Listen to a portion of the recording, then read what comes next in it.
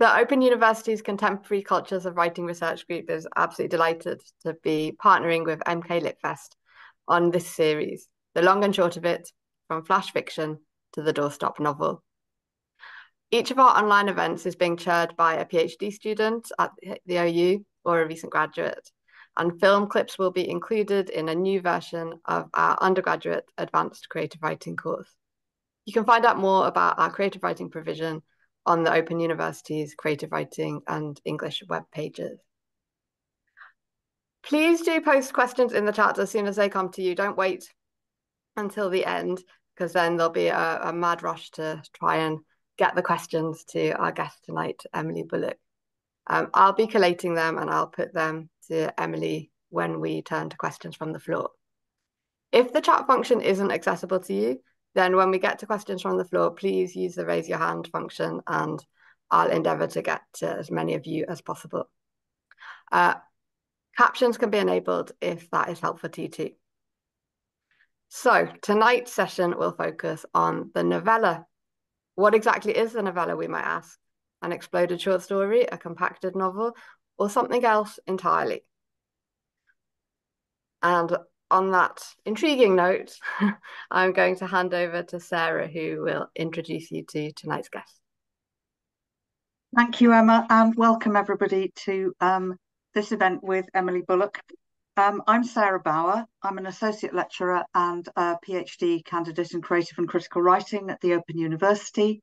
And I'm delighted to welcome Emily and to talk about her new novella, For Always Only, which is due out later this year. Emily is the author of 2 novels and a collection of short stories, Human Terrain, which was longlisted for the Edge Hill Prize in 2022. Her story, My Girl, won the Bristol Short Story Award and was broadcast on Radio 4. Emily worked in film before turning to writing full-time and is now a senior lecturer in creative writing at the OU. Warm welcome to Emily. Emily, I am tempted to call this session Only What Fits in the Box. It seems to me like a good place to start with a slender form like the novella, and this particular slender novella, which is uses an enormously long novel, Finnegan's Wake, as a sort of organising principle. I wondered if you think that the novella form requires some kind of thematic organisation. I think my novella definitely did, just purely help me get a grip with Finnegan's Wake, which I'm not entirely sure I ever did. But yes, it helps, I think, to really sort of hone down your ideas so that you have something else to sort of hang your story on, hooks, if you like. So I don't think it's essential, but I think it can be a really good way to get information to the reader and to be able to focus it yourself when you're writing, so that it doesn't end up you're writing a novel and then you just trim it down to novella length. I think also particularly novellas in flash, most of the ones I've enjoyed, they really need something to hold them together. I was thinking about like Death by Anna Croissant Rust. She uses death as that thematic idea to link every single story together, and they're all completely different stories. But I think you need that kind of focus. And for me, I suppose it was the humor of taking a huge novel, huge impenetrable novel, and trying to make something that for me was short, contained, and to the point. Well, I think you achieved that extremely well, and hats off to you. To reduce down further, the novel takes place in quite a hermetic world. It's got a small number of locations which are explored in particular detail, but especially Bloomsbury, I would say. To what extent do you think the novella is suited to closed worlds? I think it's a really useful device, because by having those, less locations, you can really bring them alive for the reader. It allows you a lot more ways to show in detail a particular place, and then to be able to sort of refer to it in shorthand, and the reader should know exactly where they are, what things look like. And if you were to expand that, I think, to a huge canvas of places or countries, it would make the novella's task really hard.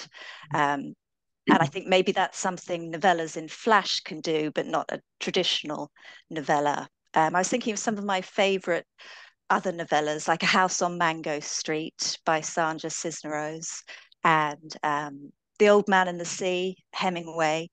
They're all really particular and specific locations. But I think from that base, it allows you then to go out and explore bigger things, bigger ideas, but to have that grounding for the reader. Mm-hmm. And I think for me, I chose Bloomsbury because I wanted a kind of contained world like Joyce's Dublin. But I suppose I was also playing with that idea of like Virginia Woolf's A Room of One's Own, and how lovely that is, but only if you had a lovely room on Bloomsbury Square, and not if you ended up in like a bedsit with no money, like the character in my novella. So I was trying to tie it into those other literary traditions, but not taking them too seriously. Yeah, so not quite the kind of room that Mrs. Woolf would have had in mind, I suspect. Not at all.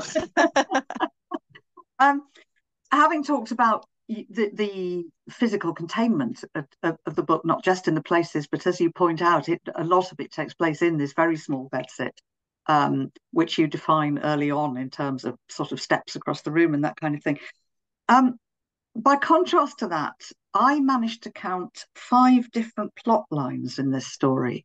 And I'd love to hear you talk a bit more about how you managed to weave all that into such a slender and beautifully formed book.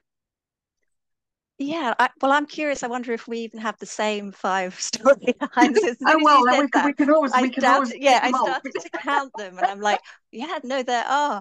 But I think because in part it's that idea of having the thematic link of Finnegan's Wake, and a lot of the story is about how the character ends up in that room in Bloomsbury, and the absence of her mother. And I think a lot of the storylines for me, they sort of overlapped and connected.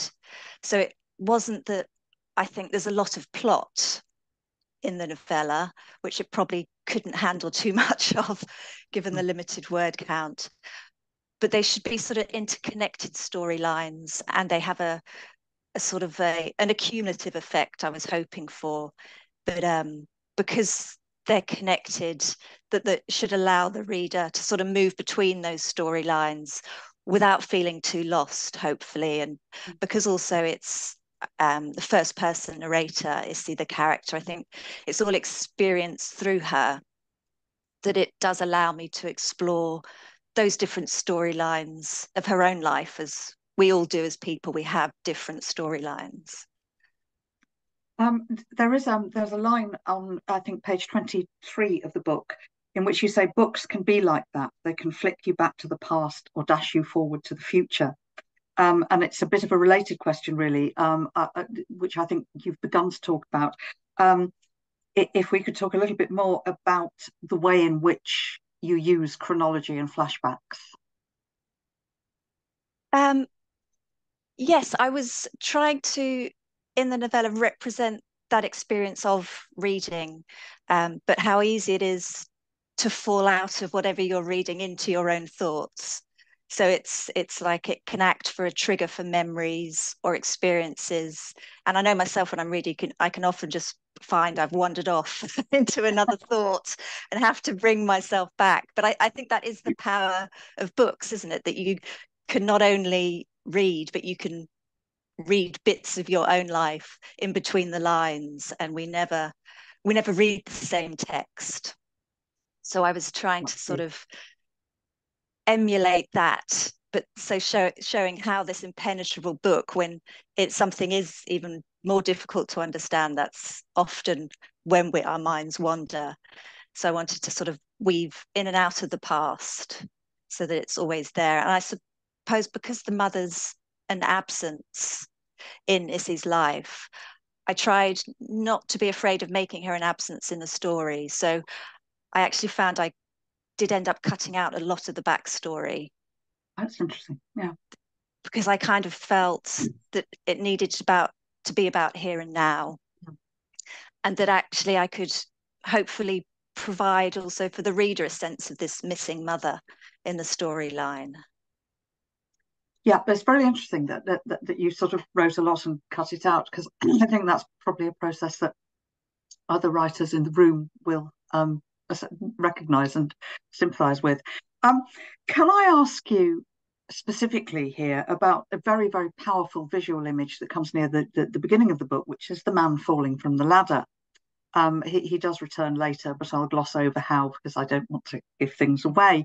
But it is in some ways quite isolated, and I wonder what you wanted it to signify. I wanted it to be short and shocking, like you say, and it does sort of come back later with echoes in the story. So it's also functioning as a sort of foreboding of other deaths that might or might not occur in the novel. But I also wanted her response to it to be the important thing, so that there is a sort of numbness to her. So she puts the experience onto someone else who's also at the scene and sort of imagines their response.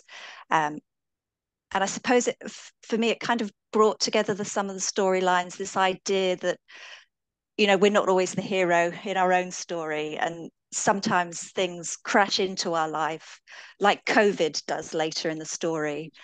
And it's about how that affects us, particularly when it's things we haven't experienced perhaps, but we're witness to. And I think for me, it sort of became a symbol of her mother and her mother leaving her, and how, as a child, if a parent leaves in that way, you can find yourself in the middle of someone else's story, and it's not necessarily a story you'll ever understand. Like, she'll never know why the man fell from the ladder or who he was. And it isn't a sort of an episode in Finnegan's Wake as well, but that isn't something the reader needs to know. That's just part of her experience of reading it and those events that happened to her. It is a very effective motif, and I would say probably all the more so for, in some ways, being left hanging for the reader to puzzle over. It's very good. Now you're a writer of novels and short stories, as well as the novella, Emily. And I wonder, how do you go about working out which form might best serve the story that you want to tell? I think I always know to start with what a short story, or when it's going to be a short story. But then I usually find I haven't actually got enough story, so I have to sit and wait for another idea, and those two ideas become a short story. Novels, I found you just knew they had to be long, if that makes it. You knew there was so many people, so many places, such a large amount of time frame, that I couldn't contain it in anything else. But the novella was a slightly different approach. I think I'd been working my way up to it because, obviously, as I'm sure we'll talk about later, we're aware they're not very commercially viable, if at all. So I had written the novel before, Inside the Beautiful Inside, was a very short novel at 54,000 words. And I just started to find myself more attracted to writing experimental sort of narratives, and I wouldn't expect a reader to stay with me for 70, 90,000 words. But a novella just gave me room to play, I think, and experiment, and not feel that I was asking too much of the reader to go on that journey with me.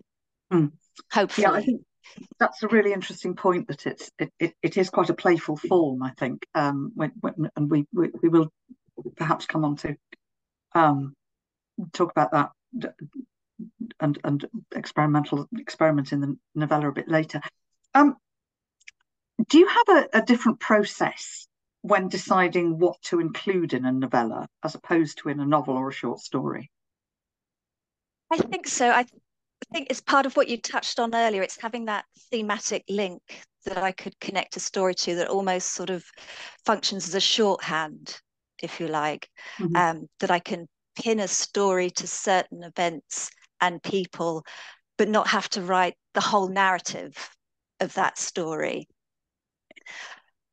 So I still did, I think I overwrote and I cut some out, but not, I never wanted it to be a novel. I think I started to fool myself to begin with, saying it would just be a short novel. But then when it started edging towards that, the idea and the story and the characters, they wouldn't stretch to that. So I found I cut bits out, but then as soon as you cut something else out, I had to write something else and put that back in. So it became a real balancing act. I think the most it ever got to was about 45,000 words. Mm-hmm.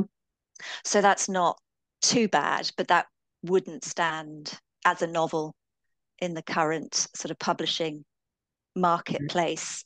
Sort of no man's land, that, isn't it? Yeah. But novels are like short stories in that I think it is also about what you haven't written and those spaces and gaps. And in some ways, it asks more of the reader to be involved than a novel where I might, paint every picture for them and lead a reader through this world by the hand. In a novella and a short story, I'm asking them to be active in that process and to fill in the gaps themselves, hopefully.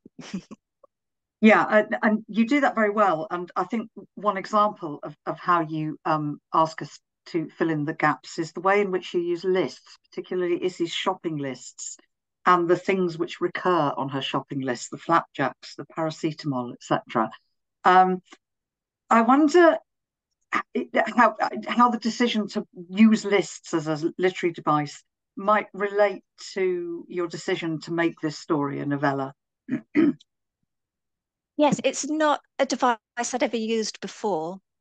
And I think when it first occurred in my first draft, I think that's the point at which I realized, oh, this could really work, as in it, again, it's a shorthand for the reader, and you can say a lot by that repetition, but with not having to use many words and trying not to draw attention to it, but just by the mere fact of it being repeated and in a list, it really should draw a reader's eye to what's happening.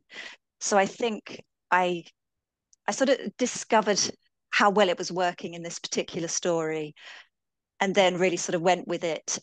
And having it pointed out, I was sort of reading through and going, yes, it's in the narrative as well. It's not just those lists at the beginning of the chapters. And I think it's a way, isn't it, of stripping everything right back narrative wise and leaving that space around it so I can draw readers' attention with a very limited word count. Yes, and it also has a sort of lovely look on the page as well, I think. And that leads me to my next question, which has to do with the novella and poetry, I guess. You use quite a lot of short and imperfect and complete sentences here, which gives the book a poetic and quite mesmeric rhythm, I think. When you read it, there are a lot of repeating rhythms going on there. I wonder if the novella might be intrinsically a more poetic form than the full-length novel. I think you're right, because I mean, poetry is the ultimate kind of, brevity and concision, and every single thing, every full stop counts. And the more I started to write the novella, I'm more I sort of was aware you can't not pay attention to every sentence and every sort of comma and full stop, where I think sometimes when I was writing a novel, you are aware of those things and you're editing and reading. But because there's so much, you couldn't possibly expect a reader to cope with that level of poetry over such a lengthy thing. And I don't think I could sustain it. But it really helps to build rhythms, build patterns, build connections. And so in that way, the novella does function like poetry, I suppose. Or I was thinking about the novellas I've enjoyed, and having written that one, that's the way it came out. And I also think because it's in the first person, it's a good way to represent internal thoughts. You know, we don't necessarily think in full sentences, and they don't always connect. We jump around, and so it allowed me to experiment and play again, I suppose, with the forms. Like supplementary here, did you kind of intuitively start to write like that, or were you very conscious that this was the style you were going to employ for this particular book?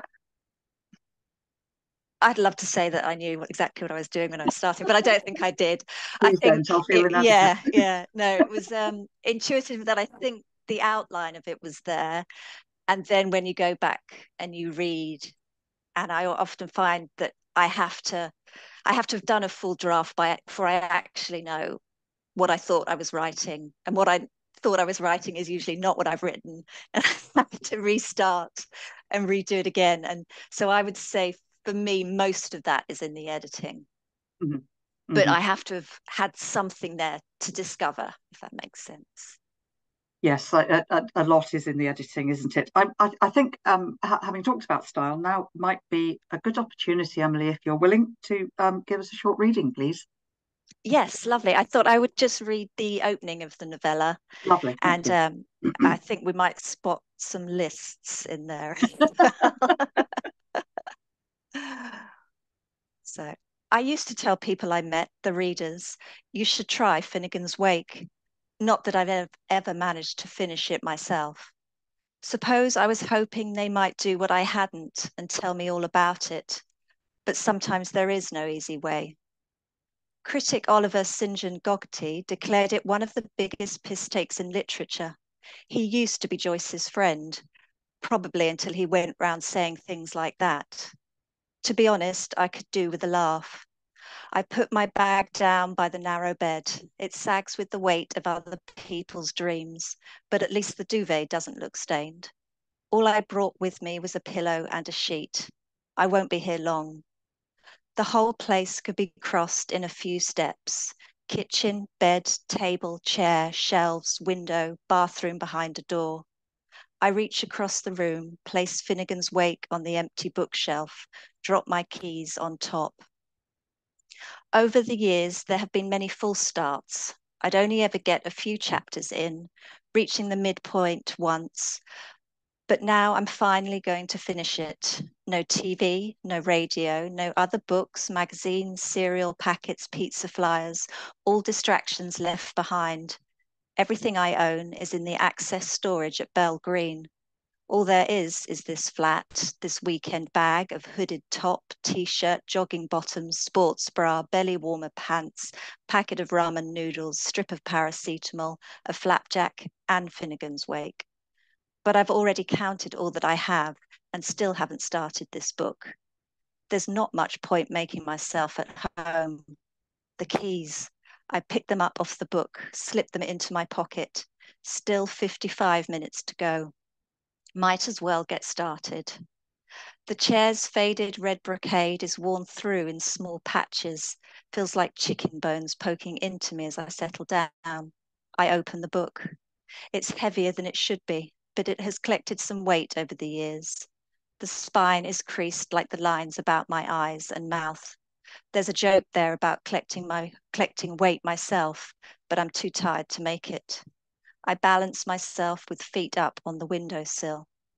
Flicking through, I find postcards, receipts, notes, leaves tucked between the pages. It would be best to dump all these bits and pieces into a bin. Silver specks of glitter settle on my fingertips and lap.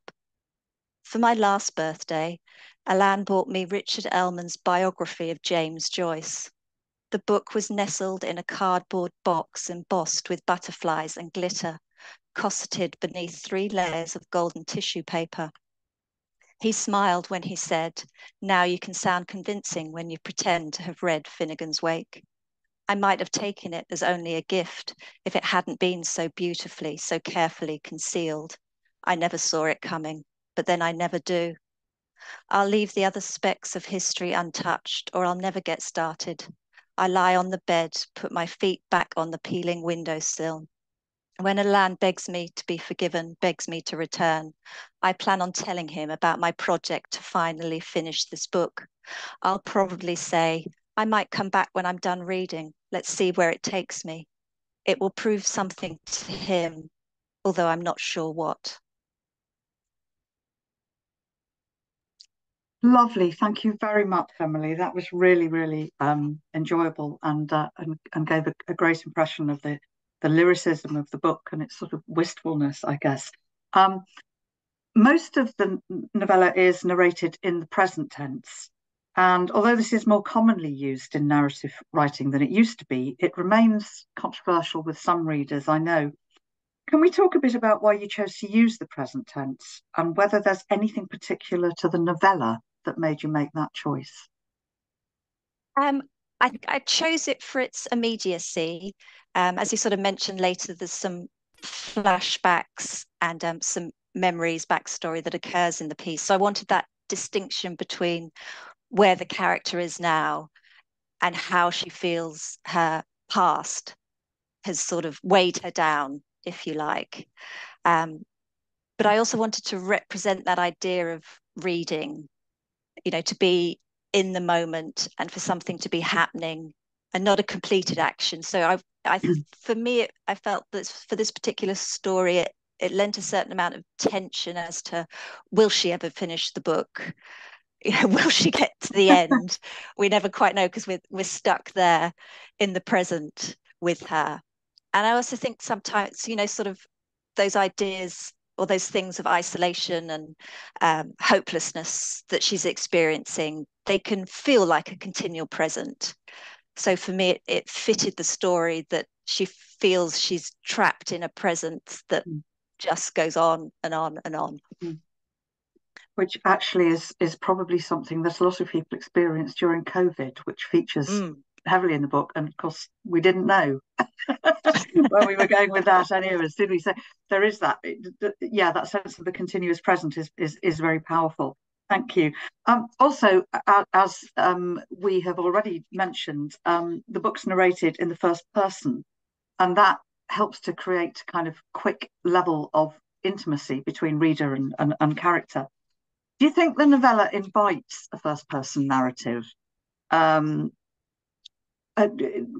Perhaps because of that business of creating a relationship between character and reader sort of quickly and economically?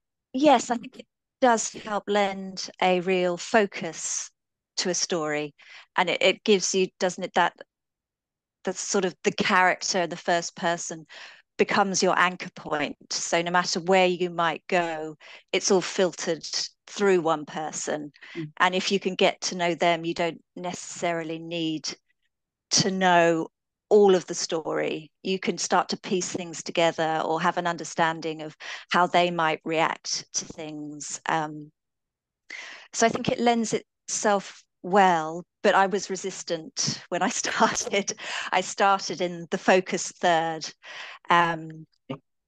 but struggled to really find who she was, what the character and what was happening.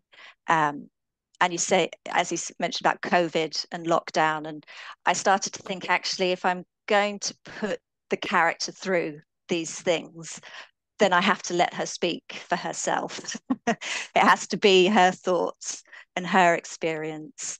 And perhaps because in some ways, it isn't me, but it was my first longer length of writing a female narrator of a similar age and similar background. So I resisted first person because I didn't want to mingle it with myself. But in the end, she fought back, and it had to go to the first. I was going to ask you actually, did anybody else compete to become the narrating character, or was it always Izzy? I think there's a certain argument that Sunshine, her mother, would like her own story, and I really resisted having anything from her point of view. She occurs in flashbacks, and her absence is a constant presence in the story. So I do feel she might have some short stories of her own that she wants to tell. But I I had to bar her from taking part in this narrative. She can get to tell her story another time. Yes, excellent. Thank you. We mentioned briefly earlier, but let's come back to that now, that the novella is seen by the commercial publishing industry to some extent as neither fish nor fowl. And I think we notice that when a high-profile author like Ian McEwan writes a novella such as On Chesil Beach, or indeed more recently Samantha Harvey's Orbital, they're sold as novels, not novellas, and yet they're both slender books of about 130 pages. I would say that they were clearly novellas. Why do you think the form has such an uneasy relationship with mainstream publishing?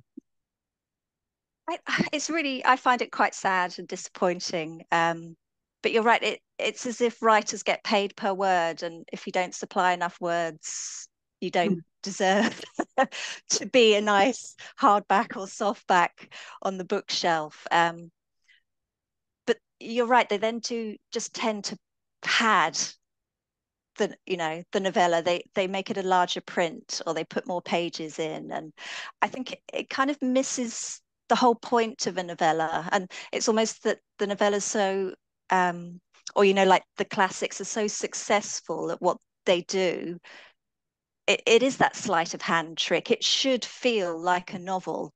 It should feel, although it's it has brevity, that it has depth and scope beyond the word count.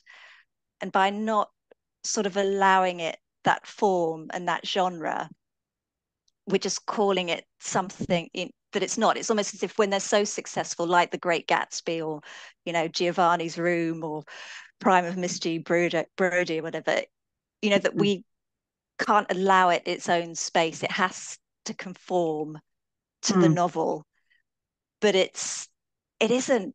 They're just different, and it's as much about the weight of what isn't written should be as powerful as what is on the page.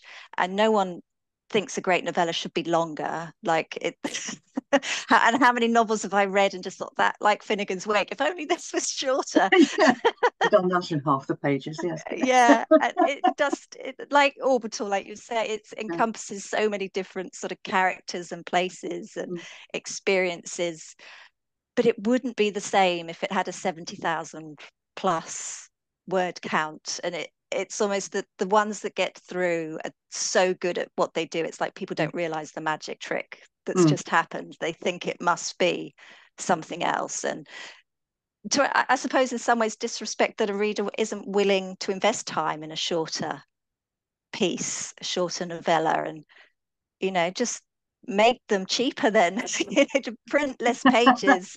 Don't make them so massive. Yeah, because nobody gets paid per word. No, it is. I do just wonder though whether with the cost of actually printing books having gone up so much, whether the novella might find a moment with those who are more interested in money than yeah, you'd like to think so. Or different, the artistic side. Yeah, different authors in a collection, instead of short stories, have 2 or 3 novellas. And as a reader, I would find that really exciting. Yeah. And they're just, I like the nice objects, We've mentioned Samantha Harvey, and I think it's notable that a number of our contemporary, outstanding contemporary novella writers are women. I'm thinking of Fleur Yegi, Samantha Schwebling, Mina Kandasamy, Maria Gainza, Samantha Harvey we've mentioned. I wonder, is there a conversation to be had about gender and the novella? Yeah, put the old man and the sea to one side for now. But no, I think it is one conversation of many, and that's what's so powerful about the novella. There's so much to say and so many things to investigate for something that is such a short form. I think it's probably that idea again of, Mina Kandasamy says it herself, doesn't she, that writing in the margins. Yeah. It's an idea, it's a way to explore ideas and to write about things without having to say them explicitly. So that idea, you can be saying one thing and meaning another. And I suppose traditionally there's been that idea that women, that's what women had to do to communicate, is to not necessarily say what you mean, but to be able to leave things hanging and to have gaps, and for a lot to be said in those sort of omissions. But also I think it's a way to correct those ideas that novella is an inconsequential thing, or it's it's less worthy than a novel. You can take it and do something different with it if you like. It's almost like you can be in the margins yourself. You can experiment and play and not necessarily be judged or discovered if you like, but it's quiet stories can work really well, and things that aren't being said. But to use Hemingway as an example, I mean, his novellas are muscular, energetic, sinewy. Yes, indeed.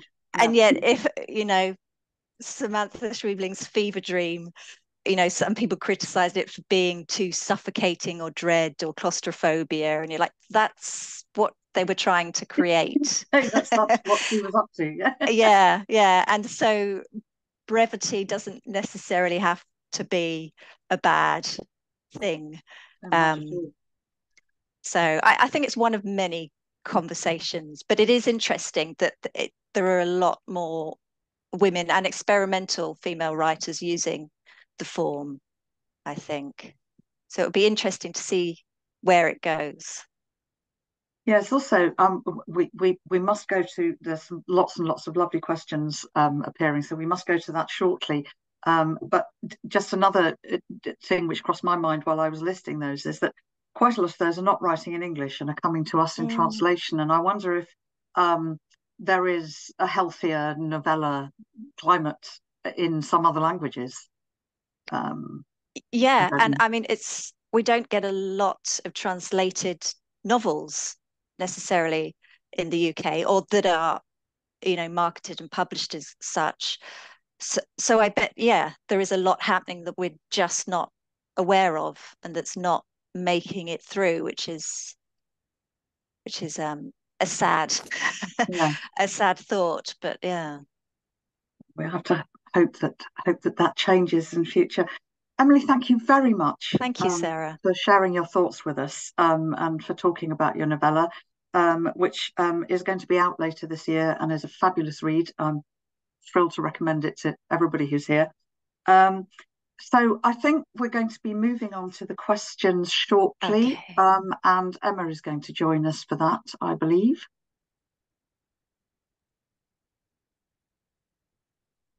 Hi, everyone. I think Dave's about to spotlight me. There we go. Thank you for such a fascinating conversation. And thank you for everyone in the audience for putting such great questions into the chat. You're really brilliant audience members. I'm going to kick off with a question from Rebecca Latin-Rawstrone, who is one of our creative writing PhD students. And in fact, Rebecca will be chairing the event next week with Amit Chowdhury, who is a novelist who's also written novellas, albeit often marketed as novels. But Rebecca has a question about technique. She says, Emily, that your novella is particularly good at exploring the potentially audible atmosphere of the unsaid in relationships. And she wonders if you think the shorter form is better suited to pared back detailed observations, and if you notice your writing style shifting when you write in different forms. Yes, to both answers. But no, Rebecca's right.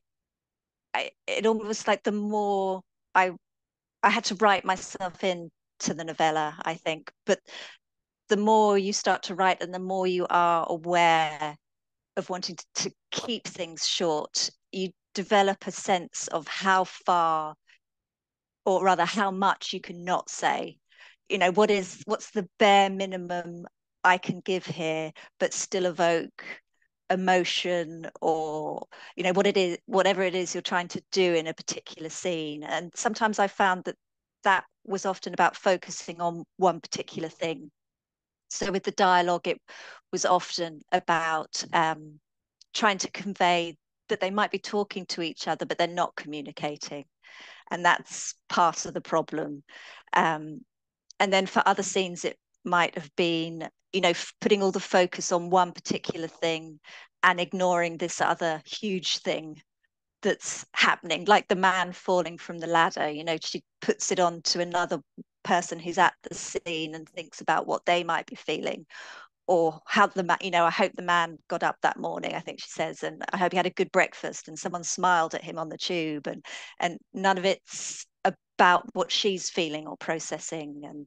And I think the novella form really does allow you to do that, or rather hones your focus, I suppose. What is it in this scene that I need to convey, and what can I leave out and let the reader bring themselves or draw attention to because I'm not mentioning it. Bronwyn Griff asks whether you always set out to write a novella in this case, and what you see as the main challenges to writing a successful novella. I I think I told myself it was a short novel to begin with. So I always knew it would probably never make it past 50,000 words, but I thought I can still call it a novel perhaps. But the more I started to write, the more I realized it was a novella, and that I would be able to put more sort of impact and emotional resonance into it by saying less and cutting out a lot of some of the backstory and the flashbacks, and leaving it unsaid. Like in their dialogue, they don't say a lot to each other, and it's leaving those gaps in the relationship between the couple to sort of fester, if you like, and it ends up tainting the whole relationship and her life at that particular point.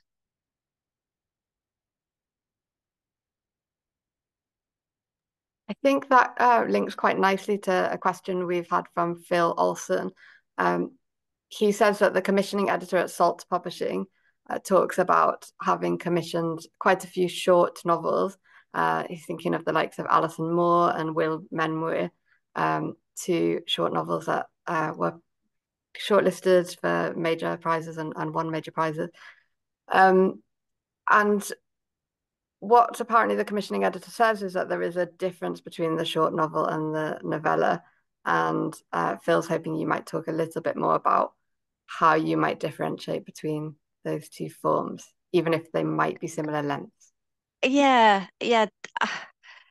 I can see, yes, it's that idea, isn't it, that they're similar lengths, but they're attempting to do very different things. And I think the end result is very different as well. So a short novel might just be about a short incident, or less story, but a novella, it can pack a lot in and be about a lot of different things. Like Orbital, I suppose, it encompasses the whole of humanity at the end of it, but it is not attempting to be an epic or a saga. And so I think perhaps novellas, what was the way of putting it? Novellas might have huge ideas about showing, what humanity's like or what people are like, but it wants to do it by leaving things out. It doesn't want to just focus on one particular thing. It wants to bring in lots of stuff, but keep it short. If that's a hard thing to kind of distinguish, but I do really feel that they are attempting to do different things. So they should feel, a short novel should feel different from a novella. I often think a novella is, I think I kind of said before, it should feel like a novel, but almost as if every other page is missing. It's making you fill in all those gaps. So like the book in the beginning of this, where she stuffed it with letters and leaves and things from the past, it should feel that weighty and heavy, but it's all air. it's a lightness to it, or the lack should be its strength. That's a great way of putting it. The lack should be its strength. We've got an interesting debate going on in the chat between one of our PhD students, Jupiter Jones, who is a novella writer herself, and another audience member, Cooper, about whether there's any sense of the novella being an apprentice form for the novel or vice versa. Okay, I found it harder to write than my novels, so I don't think I could have attempted to write that without having written a novel or being a short story. I couldn't have gone to that form, first of all. I think you'd make mistakes, or you just end up telling or not doing, leaving out the wrong bits because you weren't aware of what you were doing, or I wasn't. I wasn't aware or in control enough. And the novella all becomes about control and that really stripping back. It's you want that balance of showing and telling, but you can't show that much. So it is a kind of sleight of hand trick. It's like, I will show you this, but I also want you to be aware of what I'm not showing you. During our short story session last week, we were talking about the importance of effective telling and how that's often an aspect of the craft that's not sufficiently well taught. So it's interesting that you touch upon that again. We're getting a question in the chat from Julian Crooks, who's asking about beginnings and endings and which might be the most important and or the most difficult for the writer of the novella. I suppose I can't speak for other writers in, how they approached it. For me, I had an idea of how it had to end. And because it's Finnegan's Wake, it had to link back. It had to be that, cyclical. So it had to start again, if you like, so that there's echoes of Finnegan's Wake there. But when I write, I always have an idea of where it's going. I find starting points quite hard often, and often I start too early and have to remove it and start at a later point. But because it was a novella and it was mainly about being in one room, I knew it had to start with her arrival in the room. I kind of got myself into a corner there, and that was the only place I could begin. That's quite advantageous, I think. Isolde Walker is asking about chapters, length and quantity, and whether you feel that there's an ideal number of chapters or length of chapters in novellas. I don't think so, because again, it's this idea, isn't it, that because it's shorter, you can experiment and play more. So I've read great novellas that are all one chapter and just, speed through, and others that use chapters to break up and disrupt meaning and the flow. And so it becomes like film editing, you cut from one thing to another. So I did find a lot of the chapters were shorter than I would have ever written in a novel. But that was quite fun for me, I think, as a writer. It's suddenly like, okay, actually, I'm going to end this chapter in 2 pages. So I better get a shift on and wrap up what I'm trying to say and what's going on. You haven't got that length where you can be like, I could just do this novel chapter for another page and look at this sunset that's beautiful, and I'll bring that in. And so no, it allows you to experiment, I think, and push the reader a lot more than I would ever expect them to do for a novel length piece of work. Melissa Elbon's writing a novella or a short novel herself, and she's asking about word counts that tip the novella into the short novel. And she is thinking that her work is going to come out about 60,000 words, and she's asking whether that falls between 2 stools. I would say 60 was acceptable for a novel. I think maybe you'd be thinking about that boundary if you were about 50,000. You might have to make that decision, am I going to leave it as this, or am I going to up it, or am I really going to try and restructure it, reshape it as a novella? So I think officially novellas are normally about 40,000 to 45, and then people say whatever is over 50 is a novel. They're all, I think it's a bit of a grey area, but I'd say if you're not setting out to write a novella, then it's a novel. And just keep going and allow it to be a short novel. There's nothing wrong with that either. We've got lots of questions about publishing and the industry's attitude towards novellas. Perhaps you could talk to us a little bit more about that and about what might be done to encourage the publishing industry to take a more positive attitude towards the form. Yeah, I think I read a comment in the chat there about how expensive novellas feel to buy as a reader because you can read them in one sitting. But I think that is part of the problem, that it can feel not like value for money. But I also feel, as I was sort of saying to Sarah, that they use such large print and put in so many extra pages, and that makes it more expensive. Like, why not allow it to be shorter and charge less? Like, nobody's making a fortune from this, from the writer's side anyway. So and then it would allow you to do interesting things, like have anthologies that might have 2 or 3 novellas from different writers or from the same writer. And so I think there's room to play with that. But thankfully, there are still some competitions out there and some publishers who aren't afraid of just taking that on and thinking, this isn't necessarily going to make anyone a fortune, but we want to just keep this form alive.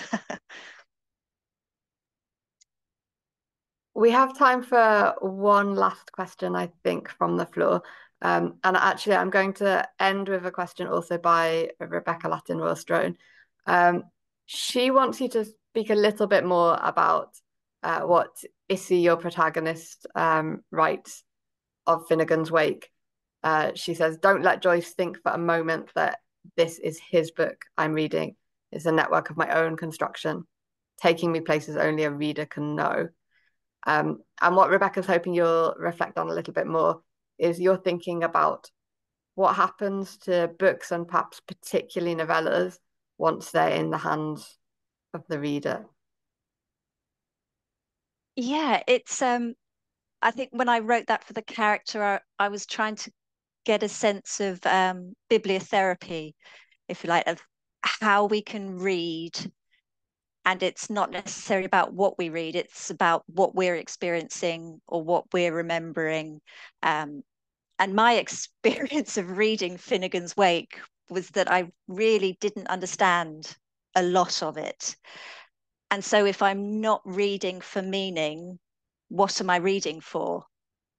And it became a whole new experience of a bit like beachcombing. I was picking up images or sentences and stories, and it was a whole new experience for me as a reader. And I found I enjoyed that so much that I did keep reading. But I don't expect anyone else would have the same understanding now of the text that I had. And I think in some ways that's an amazing thing to have done for a writer, to pack in so much information that then your reader doesn't even really need. They just start to interpret things for themselves and fall in between the gaps and start having your own memories and recalls. I suppose it was a little bit like this old choose your own adventure novel, books you used to have as a kid, or, you could just go off at a tangent or find you lost somewhere else. And I think that's what novellas in some sense do ask of the reader, that they invest something of themselves to interpret and to understand things that aren't necessarily on the page, but they should be reading between the lines. If that's a more active experience, I think. That feels like a very appropriate moment to end on, given that all of us in the audience, whether or not we're writers, are also primarily readers. So it's nice to end on a moment where we empower and celebrate the reader. I'm going to hand over to Sarah at this point. Hey, thank you ever so much, Emma, for coming and fielding the questions. Emily, thank you so much for coming along this evening, talking to us about your wonderful new book, and sharing your wisdom on novella writing with us. And audience, thank you for cracking lots of questions, really interesting and thought-provoking. So give yourselves a big hand. Thank you very much, Emily, and thank you also to the festival for hosting us. Yeah, thank you.